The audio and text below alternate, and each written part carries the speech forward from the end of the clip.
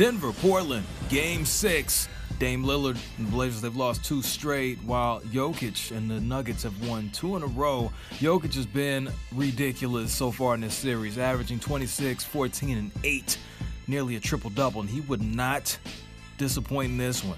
The Euro, nice. Sharing is caring. Finds Jamal Murray, one of his 3 threes on the night, and then Jamal Murray sharing with the big man. Murray had 24 points, 10 rebounds, 5 assists. More on Jokic later on in the highlight, but in the meantime, let's talk about that backcourt for Portland. They put on a show. Let me just be the spoiler. They combined to score over 60 points between the two of them, talking about CJ and Dame. You just saw Dame knock down the 3. Now you see him get into the painted area.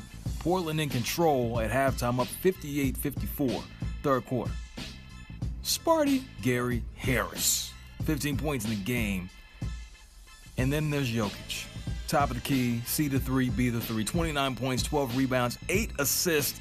Denver in the lead by 1, but D. Lillard. Logo Lillard. Once again showing his range is unlimited.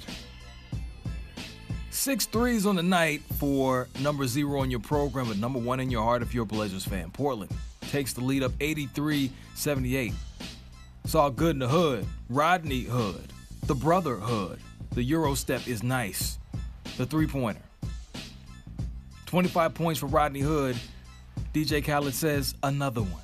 That's a 3 in there like swimwear. He shot 66% from the field. Portland in control. Fourth quarter, things get testy. Jokic drives. Knocks down Zach Collins.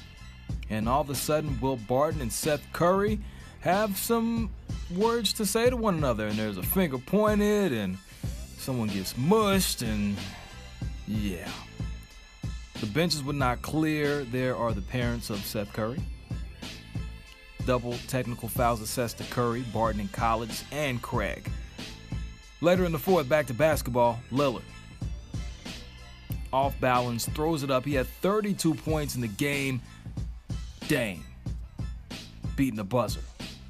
His backcourt mate, CJ. The two-man game working to perfection.